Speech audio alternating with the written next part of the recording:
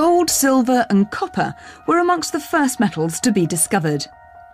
They can sometimes be found as pure metals in the Earth's crust.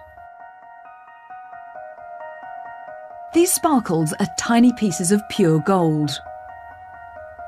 And the diagonal ridge in this rock is a vein of copper.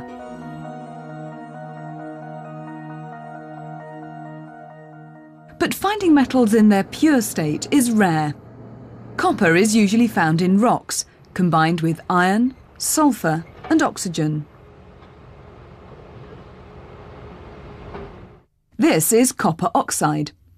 To extract pure copper metal, oxygen has to be removed, a process known as reduction.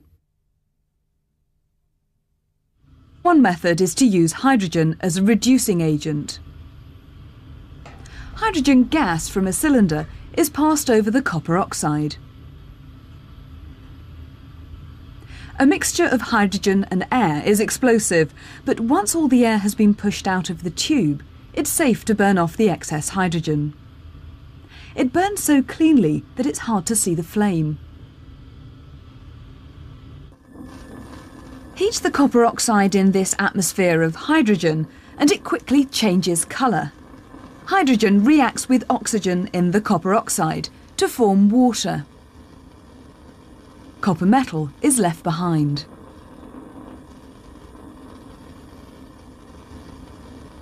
While the copper oxide is reduced, the hydrogen is oxidised.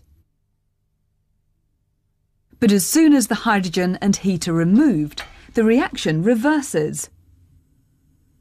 What's happening to the copper?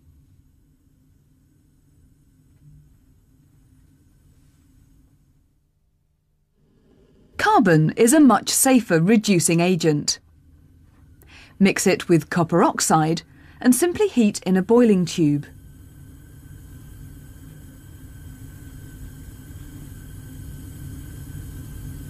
Carbon reacts with oxygen in the copper oxide and solid copper forms.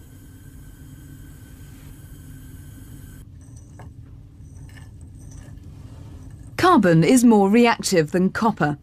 It's able to remove the oxygen and form carbon dioxide.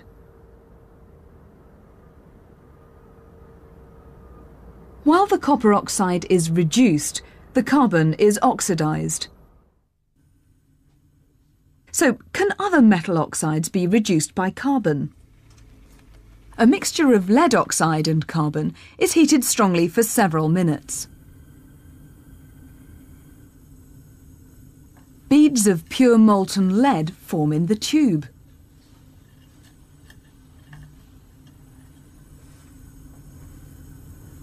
But heat a mixture of iron oxide and carbon, and nothing happens. Why does carbon reduce copper and lead oxides, but leave iron oxide unchanged?